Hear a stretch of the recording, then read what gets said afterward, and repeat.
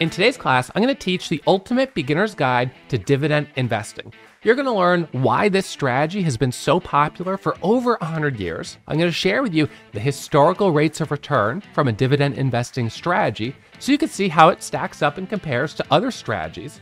And I'm going to walk you through my own process of stock selection, how to choose the best dividend stocks to buy and to hold in my long-term portfolio. Okay, let's go ahead and jump right in here. This is a 5-chapter class. We're going to teach all 5 chapters today in one stretch. So grab a notepad, grab a pen, and let's go ahead and jump in with chapter 1, Intro to Dividend Investing. So I'm going to answer your first question, which is, Ross, what is a dividend and how does the strategy work? The dividend investing strategy is based on buying shares of companies that have elected to pay out a dividend. A dividend is a check that all the shareholders on record receive, and it is a distribution of a little bit of the company's profit. Now, dividends are paid out on a quarterly schedule. And in this example here, the company has elected to pay out a dividend of 25 cents per share, and they do that 4 times a year. So if you own 1,000 shares times 25 cents, you would get a check for $250 4 times a year. And that right there is the definition of passive income. You are being rewarded as a shareholder of this company. There are some investors who say, why would you ever buy shares of a company that don't pay out a dividend? You know, if you buy a rental property, don't you want to receive rental income?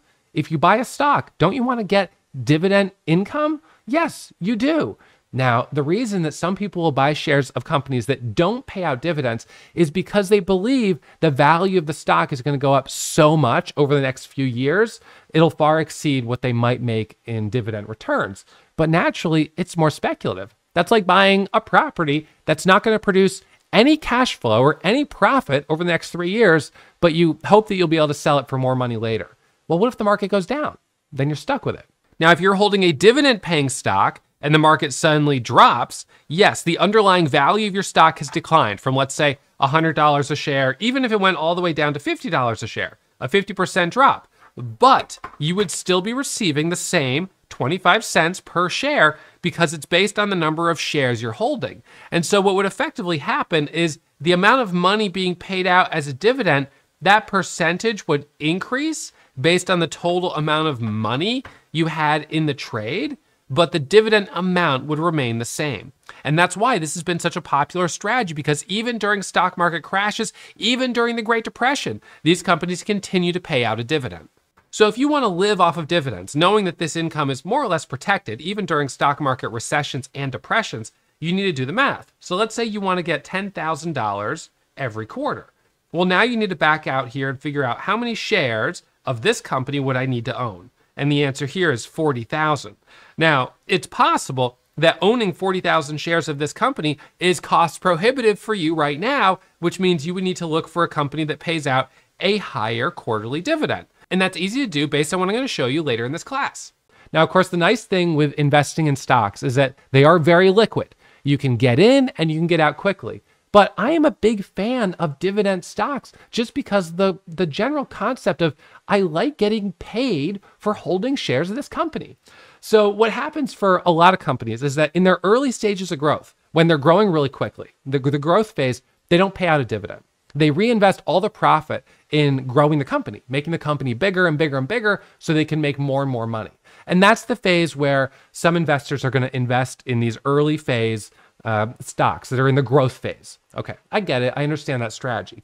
But at a certain point, those companies could get to a scale where they can no longer reasonably invest all of the money that they're making each year and continue to scale the company exponentially. There is no exponential curve on a company's growth. It just doesn't, work like that to infinity.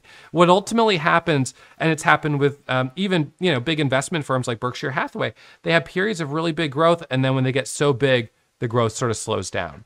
So this is the phase where the growth slows down that the companies often will elect to begin paying out a dividend. And it's in the form of a per share payment. So it's based on how many shares you own of the company. Okay, so let's say you own 1,000 shares of a company and they're paying out an 80-cent annual dividend. They're going to pay that out 20 cents per quarter. So every quarter, you're going to get a check for $200. And at the end of the year, you're going to have made $800. Basically, this is passive income. You don't have to do anything for it. All you're doing is holding the stock, but you're getting rewarded for it, and you're making $800 by the end of the year. Now, the problem, well, so two things. So number one, there's a lot of advantages to dividend investing because you can receive this $800, but you're not having to sell any of your shares. However, the problem, or perhaps the downside, is that you're now investing in stocks that are at a lower rate of growth over the long term. So you have to factor in your dividend payments as part of the return that you're receiving. And that can be a little hard because sometimes people say, well, geez, I bought this stock at 100 and now it's been 2 years and it's only at, let's say, $110, which means it's only gone up like 5% and then another 5%, more or less, right?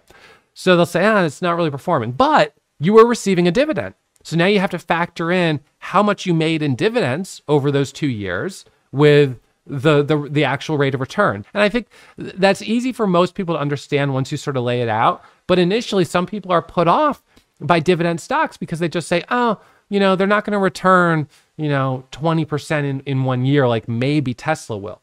But remember, with dividends, you're getting that dividend, whereas with growth stocks, it's much more speculative. Okay, so the reason I like dividend stocks so much is because I value assets that produce cash flow.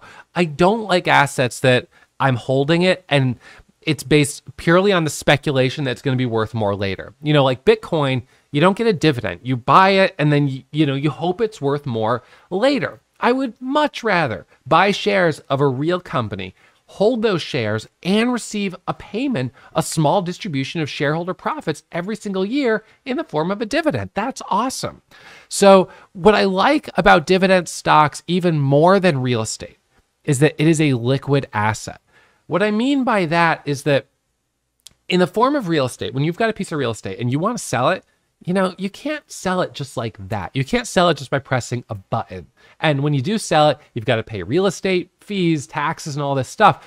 What I really like about dividend stocks and the stock market in general is the liquidity that you can buy with a click of a button and you're in. And when you want to get out, you can sell it. And just like that, it's gone. So there's a feeling where you don't have to be incredibly committed to the stock. If you want to get out, just like that, it's gone and you're out. So I love that about stocks in general. And dividend stocks are great because not only do you receive some passive income from it, you also have the ability just to sell it whenever you want.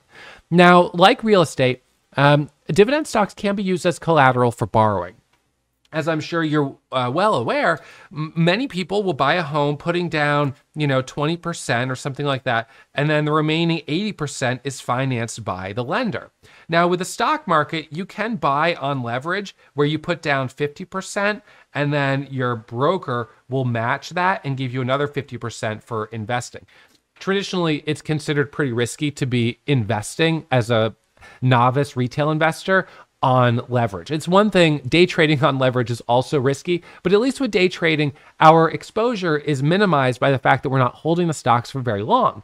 When you're investing and you're holding overnight, that's when you do subject yourself to the risk of being in when some really bad news comes out and all of a sudden we see, a crash in the market. Now, even in spite of stock market crashes, the dividend investing strategy has been proven to still be profitable over the long term. When you look at very, very short windows of time, like a 3-month window, there could be periods where it's losing, but then it makes up for it over time. So the reality is that investing on leverage is quite risky. But what you can do, and what a lot of banks will let you do, is you can hold your entire portfolio right here, and then you can borrow against it to put that money somewhere else. So if you wanted to borrow against that portfolio to invest in real estate or something like that, then you can use it as collateral. Now, most people probably wouldn't choose to do that, but it's nice that it is an option. And obviously, because I trade in a Roth IRA, I love that the dividend investing strategy works well in this type of account. Roth IRAs are tax-free, so you don't pay any income tax on your dividend payments, and the growth of the stock is also will be tax-free when you eventually sell it. This is very much a passive strategy based just on the amount of time commitment required to generate the income. You buy a position and you can hold it for years. Historically, dividend stocks have been a defensive investment that do perform well in poor markets, and I really like that about them. I feel like I personally have more market exposure than the typical person might, because I'm a trader. So my day trading income is dependent on the performance of the market. I will do well. I've made money in bear markets, but I make more money in bull markets. So if I'm not going to make as much during a bear market, then I don't want to also put my long-term investments in a vehicle that's also going to really struggle during a bear market. I have to be a little bit more defensive than somebody else. Now, someone that has income that goes up during a bear market, they could treat things differently, but everyone's different. So that's just my 2 cents. So I prefer the defensive nature of dividend stocks. And additionally, something that is nice is that you can produce income, not just from the dividend that you get, but you can also produce income through the use of options trading against the position with covered calls and cash secured puts. We'll talk about those more a little bit later in the class because they're more advanced.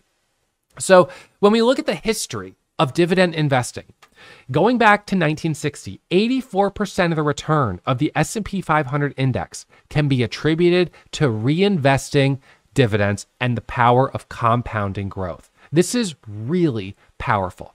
This is the difference between $795,000 and nearly $5 million. All right, so dividends are a big deal. Now, when we look at the dividend return versus market return by decade, in the 1940s, dividends accounted for 67% of the total returns. In the 1950s, they accounted for 30%. They were 44% in the 1960s. They were 73% during the 1970s, which was a terrible decade for stock market performance.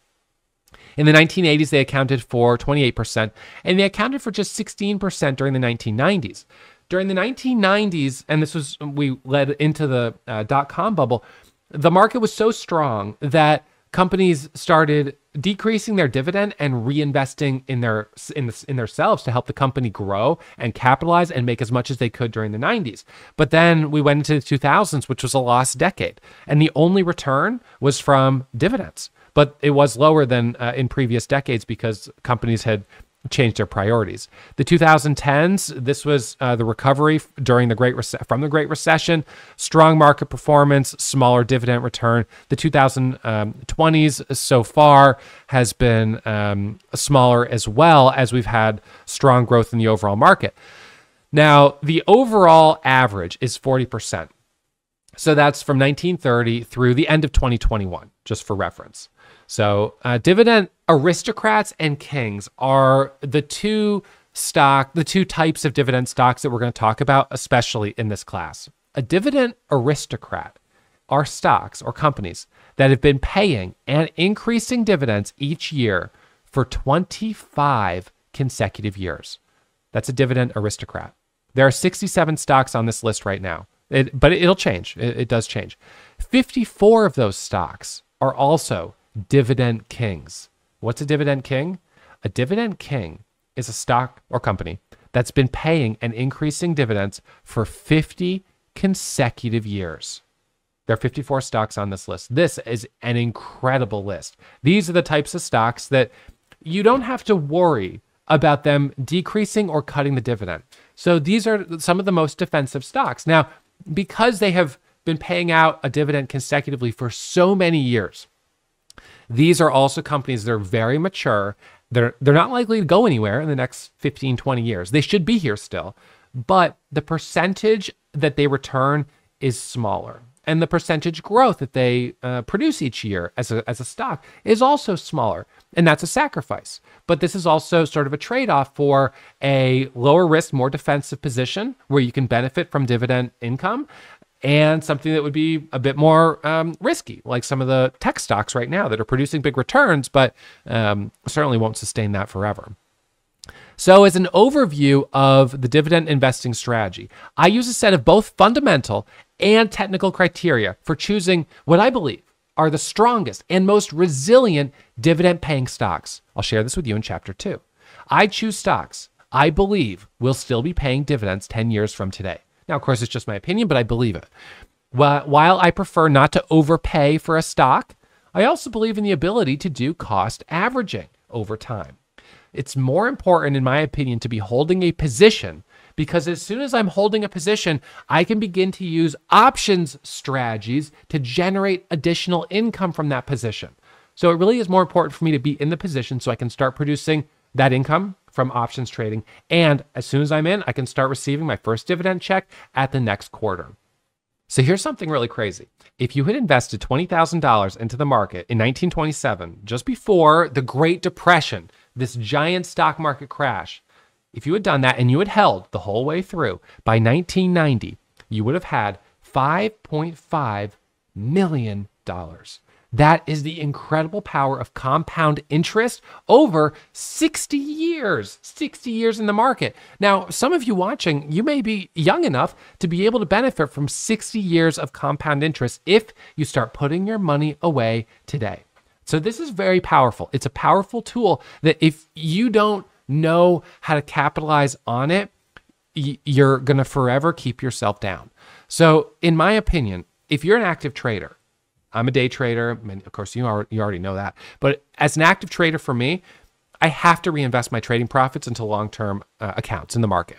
So in my opinion, you would be doing yourself a huge disservice if you don't reinvest some of your income, whether it's day trading profits or it's the income you make at a W-2 or whatever, if you don't reinvest some of that income for long-term growth.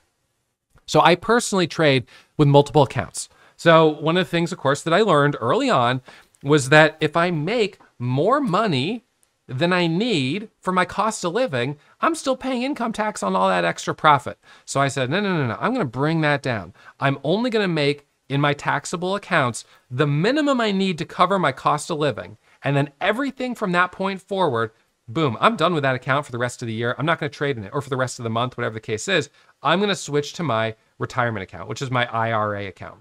All right, so I use my Roth IRA and trade in that account, and that way I can grow tax-free.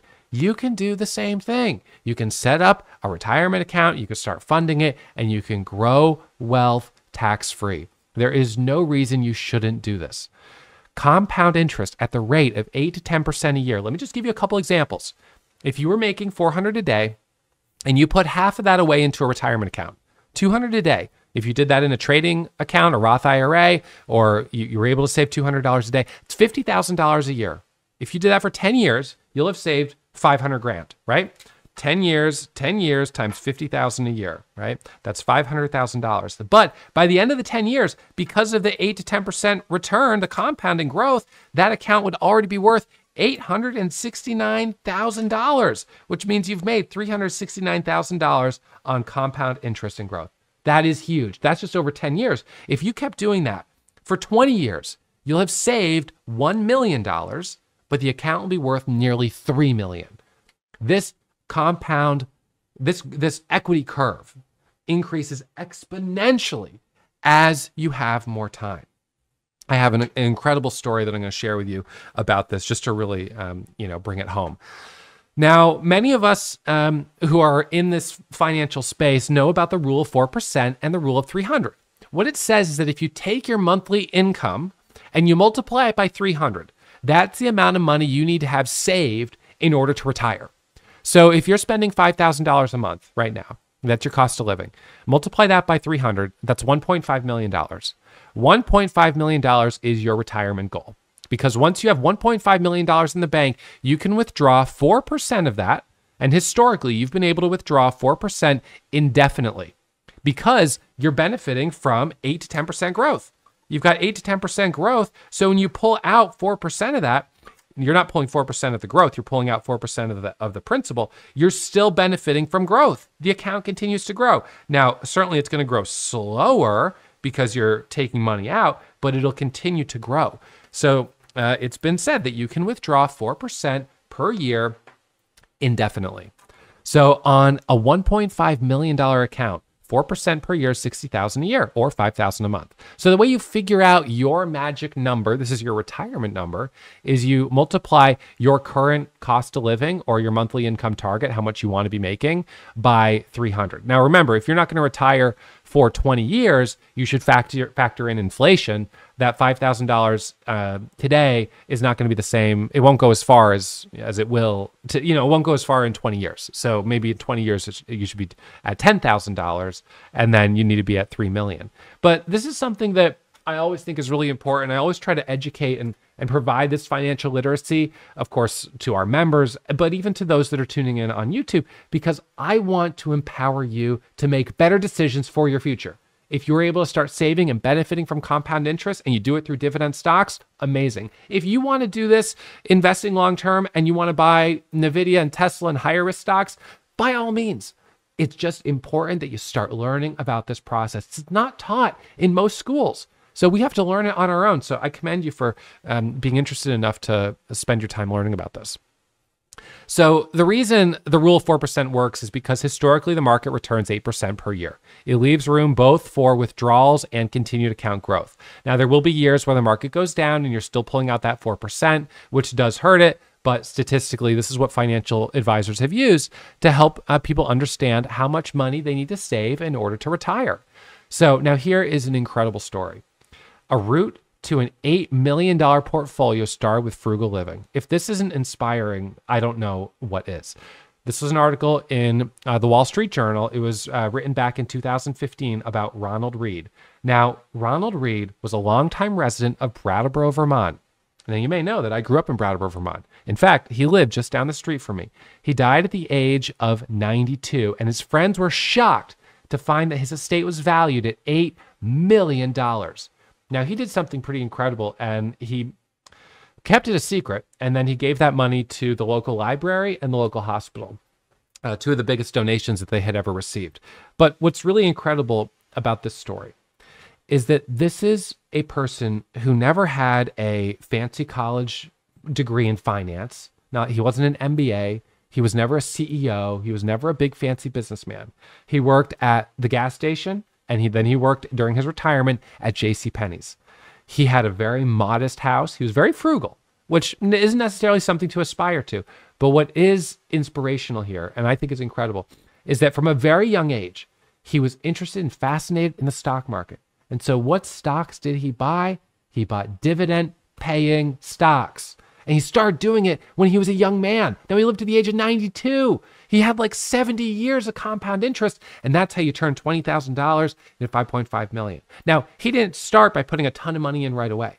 What he did was he would just, with each paycheck, he would buy one share, one share, one share. He just kept buying a couple of shares, a couple of shares. And over the years, his portfolio grew and grew and grew. So I think that this is really just an incredible story, because this isn't a story of someone who is making $200,000 a year. You know, he wasn't making $100,000 a year.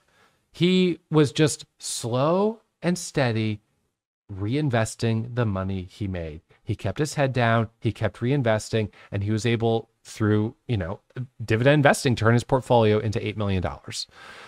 So I think of trading specifically and investing as there's different buckets of risk. So the first bucket of risk is the lowest risk bucket. And this is where we have passive long-term investing.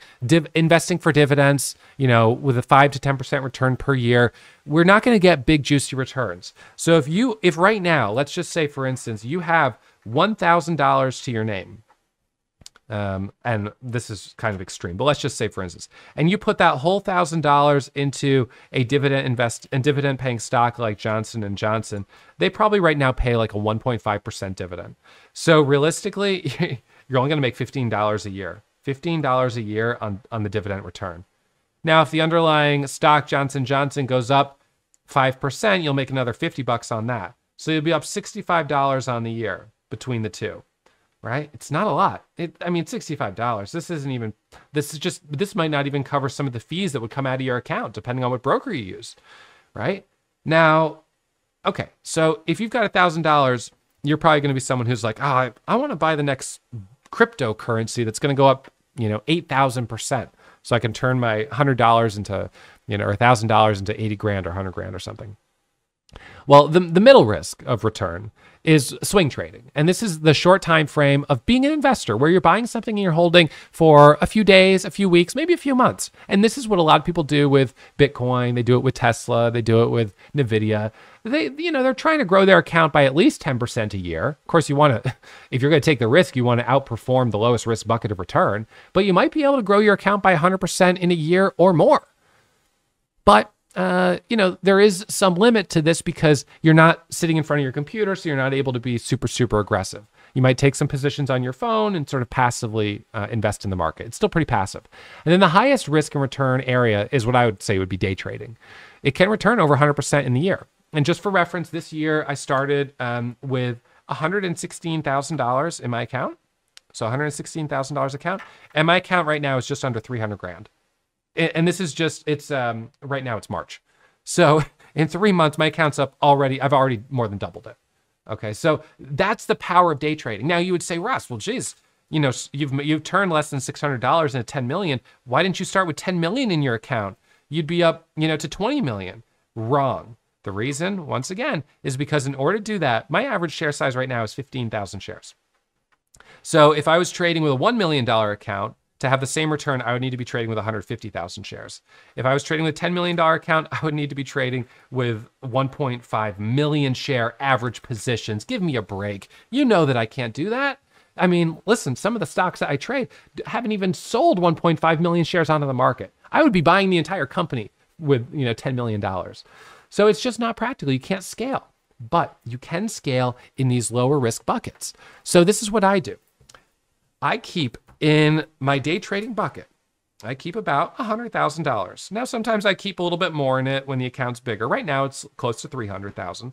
But what I'll do soon is I'll take the profits out of that and I'll put it in my next bucket. Now, the next bucket is bigger. It can hold a lot more in it. Now, this bucket, let's just say, for instance, well, for right now, we'll just, for the sake of argument, say we have really two buckets. We have day trading, and then we have, for me, long-term investing. So I'm going to put it in this bucket here. And this bucket could hold billions. It literally could hold billions of dollars. Well, Warren Buffett, Berkshire Hathaway, you could put billions of dollars here. Now, there's a lot of in-between, but some of the in-between requires more active management than I'm willing to put in. I put all my energy into day trading, as you might put all your energy into your regular 9-to-5 job, which is fine. And then the profit that I make from day trading, the profit that you make from whatever you're doing, you put it aside to something passive that you don't have to think about, not even a little bit. It just grows on the side because you've got your thing that you have to focus on. And so that's what I do. This is my thing I focus on, and I take all the profit and I put it over here. So this is now, for me, it's grown to millions and millions of dollars, and it can just keep scaling. So right now, let's just say, for instance, for the sake of argument, let's just say I'm 20 years old, but we all know that that's not true. So I'm 39 years old right now. So we'll just use real numbers and stay real with this. So I'm 39 years old. Now, that means I have a solid 20 years before 59, which is when I can take out my Roth IRA tax-free. So right now, I have 20 years to benefit from compound interest. Now, what we know is that my account will double every 10 years at 7% growth rate. So, so that means every 10 years. So by the age 49, this account, which is at 6 million, should be at 12 million. By 59, it should be at 24 million. And that's if I don't keep adding to it every single year. But I'm going to keep adding to it every single year. Now, of course, my results are not typical. I'm producing a crazy amount of profit from trading, so I'm just funneling it into this. But you can start this at your own level. Listen, I'm doing the same thing that maybe Warren Buffett or these other guys did, but they did it on a much bigger level. Okay? So it's all scalable. It's all relative. Don't compete against me. Just do what's right for you and start growing that account. Okay. So, the whole idea is to move profits from high risk to low risk buckets. Now, there are some people out there that I know who don't take any money out of their day trading account. And I actually know a story of someone who incredibly during the dot-com bubble, this is insane, funded an account with a very small amount of money and turned it into over 100 million bucks. I actually talked to the broker that was the overseeing the firm when this trader was doing it. And he was like, we were like all watching this trader. It was insane. They were taking these crazy positions. They were letting it all ride, letting it all ride, letting it all ride. And we kept saying like, when you could take money out, when you could take money out. And he said, and this is the really incredible thing, they never took money out. And then you know what happened? The dot-com bubble burst and the account went all the way back to zero. The only money he ever took out was to pay tax. He never paid himself. That was a huge mistake. And you hear these stories and you learn lessons from them. So I hope you learn a lesson from that I learned it myself. So most active traders will keep anywhere from $5,000 to $100,000 in their active trading accounts. Yeah, there's some big money traders that'll trade more. But the problem is, for me at least, I never want to empower myself to have enough money in my account to do something really stupid. Just because I know I can get emotionally hijacked. I can have a really bad day of trading, or, I could have bad luck. My young child could walk over and press a couple buttons, and my dog could come up and try to grab a bagel off my desk here and press the buy button for 100,000 shares of something stupid. And next thing you know, I'm down, big. So by consistently reinvesting profits, specifically focusing on dividend investing stocks, instead of just spending them, after 5 to 10 years of profitable trading and active reinvesting, it's actually possible to earn more on dividends and from passive income than from active trading. Last year was the first year in my career that I made more from my long-term account, which was passively invested, than I made from my short-term day trading account. That was a huge milestone for me. I don't know. I mean, it could happen again this year. I don't know. It depends on how I do day trading. If I end up having like a $3, $4, $5 million a year day trading, then no, I'm not going to be able to outperform that. But I was able to last year, and I'm really proud of that. This to me is the ultimate of financial independence. Most of us are trading because we want to be independent. We want to make money on our own terms. We don't want to be, working a 9-to-5 job. Now, the beginning of financial independence for some of you who are working 9-to-5 jobs is to start doing dividend investing and to start investing just in general, a beginner's guide to investing. You'll start making a little bit of money. And then usually if you get to a point where you're making enough money, you're going to take a more active role in your investing. So for some people, they start as passive investors and then turn into active investors. Now for me, because I was young, I saw a lot more potential as an active trader, an active investor, just because of the job market during the Great Recession, which is when I got into the stock market. So I saw a lot more potential just going right into trading. And now I'm expanding into passive investing. So I'm doing a little bit backwards from most people, but that's okay. All right, so let's go ahead and jump into chapter number 2. So now I want to walk you through my process of choosing the best dividend stocks to buy, because there's a lot of dividend stocks out there, but I'm not going to like all of them. So let me walk you through the process that I've created. And I want to reiterate that this is another form of risk management. As an active day trader, risk management is very different because we're buying stocks that are super extended. So a stock might be up 40, 50, 60%, and I'm buying a dip for a move higher. I need to use a very tight stop. With the dividend investing strategy and with investing in general, risk management comes down to buying the right stock. If you choose the strongest stocks, that's your best ticket for managing risk ultimately. Like if you choose a strong stock, it's going to go higher. If you choose a bad stock, it's going to go lower. So stock selection is your best form of risk management for long-term investments and certainly for dividend investing. So my criteria, when I'm looking at a dividend stock, I'm going to look at 4 things. I'm going to look at the dividend yield. And I want to remind you that the highest yield is not always the best. You can get really high yields on, you could get really high yields on some stocks that are very, very risky, because there's risk that the stock is not going to be around for a long time. So they're trying to attract investors with a high yield, but there's a reason for that. So don't fall into that trap. I'll actually show you the, not just my opinion, but the analytical data that the highest yielding stocks that are dividend stocks are not the best performing.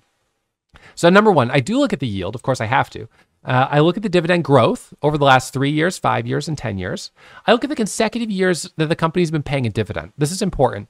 If they've been paying a dividend for only 2 years, it could still, it's still subject to be canceled and not continue to pay it. If they've been paying a dividend for 20 years, for 30 years, okay, this 50 years, here we go. Now we've got something I can feel good about. And then I look at the dividend payout ratio. This is sort of helpful because it shows how much the company is burdened by the dividend they're paying out. So it's the dividend versus the net income per share. Now, with day trading, I'm not really looking at, I honestly don't look at any of this stuff for day trading. But when I'm investing and I'm planning on holding something for a long time, I have to look at the financial condition of the company. I want to know that this company is going to be here in a long time. So one of the most important things I look at is free cash flow. Free cash flow, this comes back to some of these big investors like Peter Lynch and Benjamin Graham and Warren Buffett. these guys are huge advocates of buying shares of companies that are producing cash flow. The company has to produce cash flow. If it produces cash flow, that means it's producing a profit. So I want to see that it's got free cash flow, it's producing profit, and I want to see that free cash flow is growing. So the amount of profit they're producing is increasing, not decreasing. I look at the PE ratio. This is the price to earnings ratio. And I also compare it to other companies in the same sector, the same industry, and I compare it to the PE ratio of the market as a whole, the S&P 500. I look at the cash and the cash equivalents that the company has. I want to see and understand whether or not, they're going to need to raise money anytime soon. I look at their total equity. I look at the return on the equity as a percentage. I look at their total debt that they're carrying, and I look at their debt to equity ratio. So these are the things that I look at when I'm analyzing and doing my due diligence on a stock and trying to decide whether or not it's a stock that I want to buy. Now, this graph breaks up dividend-paying stocks into 5 groups. The first group is the group that pays the highest dividend, but they are not the group that performs the best. It's actually the second tier that performs the very best right here. Some of the stocks that do offer a dividend, but it's a lower dividend, are also somewhat lower performing. So, it is relative that it's better to have a stock that's paying a relatively higher dividend, but it doesn't have to be the highest. Highest is not the best, but it should be relative to what other stocks are paying. Now, there's some interesting stats here about companies that grew or initiated a dividend, that they've experienced the highest rates of return relative to other stocks, and that's been since 1973. So dividend growers, which means their dividend is growing, and dividend initiators, companies that have started paying a new dividend, they are returning 10%. All right. Dividend payers return 9%. No change in dividend policy, unchanged. Okay, so they're doing just 7%. Dividend non-payers, companies that don't pay a dividend, on average from 1973 to 2021, paying or returning 4.79%. Dividend cutters and eliminators, well, they're not returning very well at all. And then the equal weighted S&P 500 index returning 8.2%. And it's worth noting that you get a dividend when you own the S&P 500 because many of the stocks in the S&P 500 do return a dividend.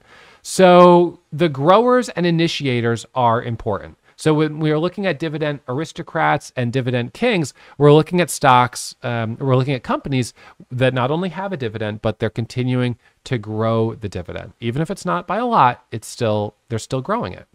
So this is a graph showing if you had invested your money in these different groups of stocks in 1973, where that money would be today. So if you invested just in dividend growers and initiators, you'd be at $14,000 from your initial investment, which, gosh, now, let's see, now I can't remember. I lost track of what the initial investment is, but it looks like it was very, very small.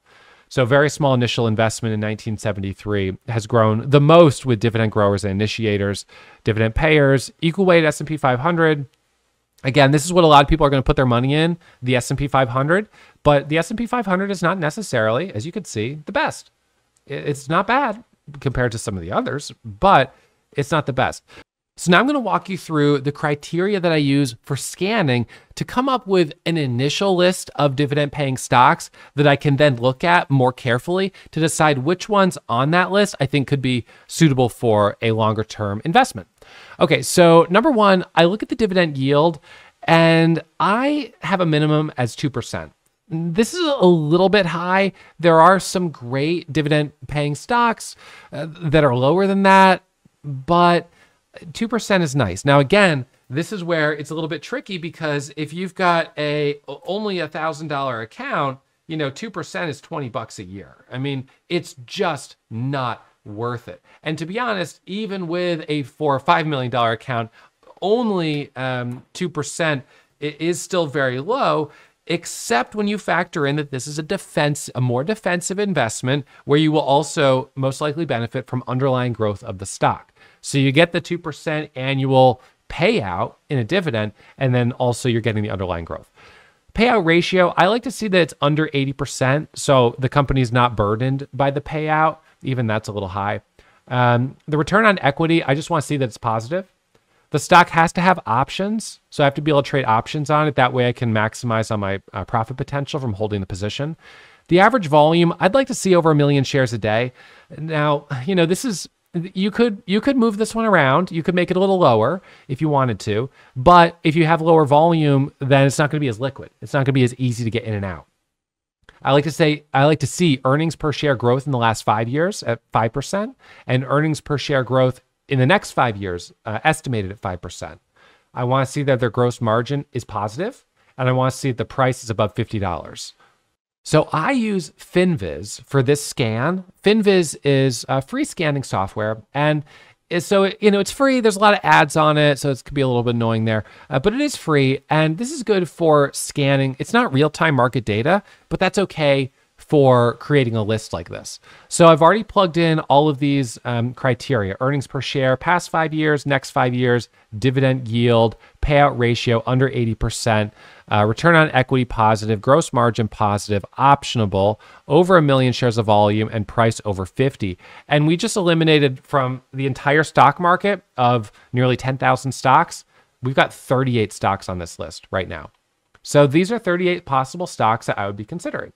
We've got Costco, Lockheed Martin, APD, UNP, Union Pacific, ADP, Dick's Sporting Goods, Hershey. I mean, there's a lot of companies on here that Procter & Gamble, GPC, Genuine Parts.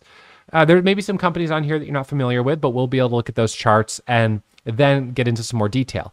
Now, if I change the volume to over 500,000 shares, that gives us a couple more stocks. We come up to 43 total. So, a few more come in. You wouldn't want to go much lower than that because then you'd be dealing with something that's really not liquid. If you change the dividend yield to 1%, that's going to double the number that are on here. But again, then you're only getting 1%. I mean, at that point, just for the sake of argument, you'd actually be better off in a way just with a treasury or a bond. 1% is just so low. 2% is already pretty low, but that's just what I have set as the minimum. And the rest of these are pretty much non-negotiable. A lower price, the problem with lower price is that generally I find that these ones are not as good on the options side. And I want a stock that I can trade options on because that's going to allow me to significantly increase how much I can make. All right, so once I have this list here, then we go on to the next step of reviewing the results. So I can begin sorting and reviewing them. I start with a review of the chart, and I look at the daily chart, and I prefer to see stocks that are trending up and are above the 200 EMA, certainly. I'm not interested in buying a stock that's been selling off or going sideways.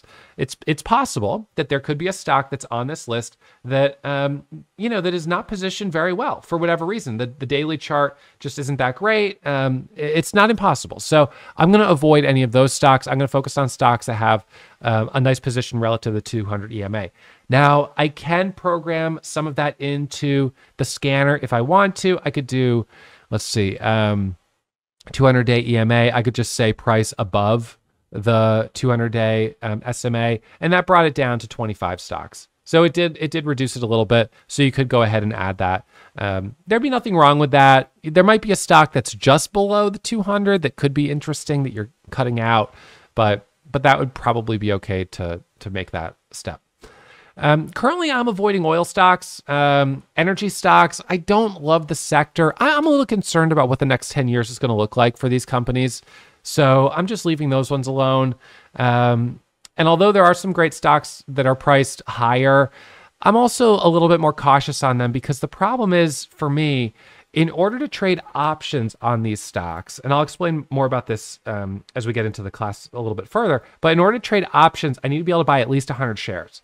So 100 shares of a $700 stock is $75,000. Now we're talking about a lot of money. And I just might not, feel comfortable putting that much money into one position. So that's something I have to be aware of. I naturally prefer stocks I'm familiar with, where I can understand their business model and how they make money. I just feel more confident buying something I understand. I also avoid stocks with large amounts of debt or negative shareholder equity. And I'll explain more about that in just a moment. So I take all of this, I take these results here, and then I put them into an Excel sheet that I use. And this sheet is something that I've been using for quite a while. And I love it because it just allows me, and I'll pull it up on the screen here, it allows me to look at these stocks and compare them, and I can sort this data in a number of different ways. Now, I don't want to make this feel overwhelming or complicated. So as you look at this sheet, there's a lot of numbers. This really does have a lot of data. And the reason that I can't share this with you is because I am subscribed to a market data vendor that allows me to API into here. So if I shared the doc with you, the calculations won't work. So in any case, this is a doc that I have that I like. And usually what I do is I'll put all the stocks into this list. So let's see. So these were the ones from Costco down that I just put in from today's import. And then what I'll do is I'll start looking at the actual charts of these. For me, I'm a trader first. So it's easier for me to look at the chart and understand whether or not I want to look at the stock any further. So what I do, I pull up a stock chart like Costco, and I want to see the prices above the 200 moving average. Of course, we know it should be because of the scan, but I know that the 200 is considered a very logical level of support. So if the stock is way above it, as it is in this case, then I'd be buying it pretty high if I got in up here. So purely from a technical perspective, when I look at something like this, this is a pretty big sell-off that it just had, so it's not great. If I got in it here, I would probably want to set a stop at the low of this recent pullback, because if it breaks that low, to me, then it's just stair-stepping down.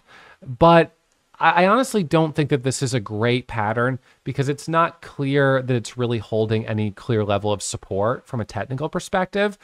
From the fundamental perspective, when we just look at Costco, and that's just going to be this line here, what we see is that they've had three-year dividend increasing is fine. I have to double check this number because this is actually the dividend per share is showing higher on two different data vendors. So I've just got to double check it. That's common. You've got to double check it. When it seems unusually low, you want to just double check it. So I think it's actually quite a bit higher than this because we know it had to be above 2% minimum. So nonetheless, so I would just double check that. But the earnings over the last 3 years are growing, so that's great. The payout ratio is 27%, so that's great. They're not overwhelmed by paying out their dividend. They've got free cash flow.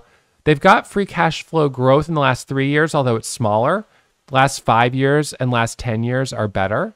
The PE ratio is 47. It's a little high compared to the S&P 500, which is currently, I think, about 19, 19, but it's not too bad. Total equity, fine. Cash and cash equivalents is good. I mean, this is a very rudimentary analysis, but I also am able to compare it to other companies on this list. And so I color where stocks that stand out in a positive way, I'll see, or in a negative way. And everything else is like, okay, it's on par with the other companies, so it's all right. Let's see. So Costco was down here. Not a lot of debt. So debt to shareholder ratio is very low. That's great. So from a technical perspective and from a fundamental perspective here, this is more of the nitty gritty. This looks okay. So I would say this is something that I could be interested in. Now it's just a question of, do I like the price? Do I like it well enough as it sits right now? Oops, that was GE. Let me just confirm. Yeah, but do I like it as it sits right now? Maybe not quite from the price perspective, from the chart, but I can keep it on my watch list. And then I just keep going down the list. So I'll look at the next one, Lockheed Martin. I look at Lockheed Martin and I see, oh gosh, it's right just at that 200, and it's got a history of being below it. So that chart to me doesn't look super strong. Also, it's worth noting this is a more expensive stock at, $400 right now. So next one down, APD. Now APD I already marked in red. I had scrolled over and I had noticed that they're not producing free cash flow. That's a problem. So I was like, nope, don't like that one. So from that perspective, even though, again, I could double check the data, but it's indicating no. So I'd move on to the next one. Regardless, the chart doesn't look that great anyways. So that one's off the list. I keep going down and I just keep looking at each one of these from a chart perspective. it's hard for me to feel good about buying a stock when the chart looks terrible. And that's just the way it is for me because I've been a trader for so long. I would prefer to buy a dividend paying stock that is also trending nicely. I'm going to feel better about that. So that was, so we had APD, we had UNP. That chart's fine. I would feel fine about this. You've got a little bit of support in here. It seems to be holding this level. Dick's Sporting Goods, again, understand the company. But at this point right now, this is one of those scenarios where it would have been awesome if you were in it and then you had this gap up on earnings. But now it would feel like, I got to wait for it to pull back a little bit. So it just made a big jump on earnings. Hershey, HSY. So, well, maybe people aren't into chocolate right now. That's a tough chart. It's a big sell-off. However, you do have support down here around 180. So if you get in a little bit lower, maybe, but it's below the 200 moving average. Not very bullish. That's, again, based on doing a combination of looking at the fundamentals and the financial status of the company and also looking at the chart. DRI, not bad. The Darden Restaurants, not a bad chart. So, this is tolerable. Obviously, the stock suffered big time in 2020 during the COVID pandemic lockdown, but is back up now. Target. Now, we could look at Target. I'm curious about Target's free cash flow. So they're producing free cash flow. And what about their debt? Debt's a little high compared to some of the other companies. It's like 5 times more than Hershey, a lot more than Dick's Sporting Goods. So it's a little high, but again, a household name. But how did they compete, with Amazon and stuff like that? So unfortunately, this stock, just looking at the chart, is actually a little too volatile, I would say. Even for a dividend stock, it's up like 60% this year, which is great, but that's actually a little bit of a bigger swing than I would be prepared to be in. We go to Procter & Gamble, next one down, and this is going to be one that's much more stable in price, right? So this is sort of my process of going through the list. And then what I'm able to do is generally come up with a short list and I highlight a few of my favorites. I say, all right, I like Qualcomm, I like BMY, Bristol Myers Squibb, I like LMT, Lockheed Martin, I like, and again, maybe right now I don't like it today, but big picture, I could be okay with it. Coca-Cola, CVS, Pfizer, Procter & Gamble. So I sort of make my short list. And then once I have that watch list, I can begin sort of checking the stocks each day to see what the prices are. Now, when it comes to actually taking my position, first, we've got understanding what dividend stocks are. Then we've got the process of building a watch list. And now let's jump into chapter number 3, which is going to be actually taking your first position. All right, so chapter 3, buying a dividend stock. So the investing strategy, the process of actually buying, well, this is actually the easiest. All you have to do is press the buy button. You can do this on your mobile app. So I guess this doesn't have to be a very long chapter, but there are some different ways that you can create a position. So once I've made my short list of the stocks I like, I can begin looking for entries, knowing that trying to time the market has been proven to be ineffective. The better strategy is to just break the ice and take a position so I can begin selling options against that position. I could start by selling what are called cash secured puts until I fill my initial position. Now that may be like foreign language to you. You don't understand what that means. So I'm going to talk about what that means in just a second. But I also want to make sure that I enroll my account in DRIP. DRIP is Dividend Reinvestment Plan. It means that when you get a dividend, that dividend is automatically reinvested into the company. So rather than receiving a check and just having cash in your account, you actually buy more shares with the dividend that comes in. And this is what people like Ronald Reed, Mr. Reed would have done, is they just keep reinvesting. So while the easiest way would just be to open your trading platform, type in Procter & Gamble and click the ask to buy, 100 shares or whatever it is that you want to buy, there is another strategy, and this is going to get right into chapter 4. So like I said, chapter 3 is very quick. Chapter 4 is called cash secured puts. This is an options trading strategy, and it does something pretty interesting. When you sell a cash secured put, you're selling someone an option contract. As the seller of the contract, you have an obligation. If you buy a put contract, you're buying the right to sell stock at a set price. A put contract can be used to protect against the downside risk when you're holding a stock. So let's say, for instance, you buy a stock, you buy 100 shares of a stock at, $200 a share. And then you also buy one contract, which is equals 100 shares, to sell the stock at $190 a share. If you did that, if the stock drops overnight to $50 a share, how much are you down? Well, your 100 shares, with your 100 shares right here, it's true that you would be down $150 a share. But you also bought right here the right to sell 100 shares at 190. So on that position, you're in the positive. So this is called a hedge, and it actually reduces your risk. So you're actually only risking, in this case, $10 a share. So options are very popular because they allow investors, big investors, and small traders like myself, or perhaps you as well, to hedge positions. But they can also do something kind of cool. What you could do is you could sell someone a put contract. And if you sell somebody a put contract, you are required to then buy the 100 shares that they want to sell. So if you already want to buy the stock in the first place, then I could pull up this chart and I could say, well, geez, I already said, I want to get my chart. I already said that I want to buy, what was it? We'll pull up Procter & Gamble, just for instance, doesn't matter. We'll pull up Procter & Gamble. Let's say, well, I already want to buy this if it comes down to the 200 moving average at 152. So I don't mind selling someone the right to sell me shares, right? Not only would I sell them that, and when you sell a put contract, you would get paid a little bit of money. Now you are on the hook to buy their 100 shares. It is an obligation. And so it's going to tie up that buying power as if you already own the position.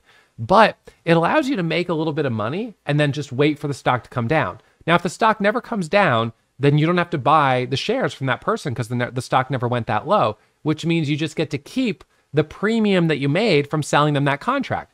And then you do it again. And you could do it a couple times until you eventually fill your position. Now, I sense that you might be feeling a little overwhelmed because what we're getting into right now is options trading strategy. And options trading strategy is a little different and more advanced than simply dividend investing. So perhaps maybe the best thing to do, the next chapter here, by the way, I was going to go into selling covered calls. And selling covered calls is a really popular way to generate income from your existing position. What you're doing with a covered call is you are selling someone the right to buy your shares, but you put it out at a higher price. So if you're in a stock at, let's say, $200, you sell someone the right to buy your shares at $210. And you'll make a little bit of money when you sell them that contract. But if the stock comes up to $210, you have no choice but to sell your shares.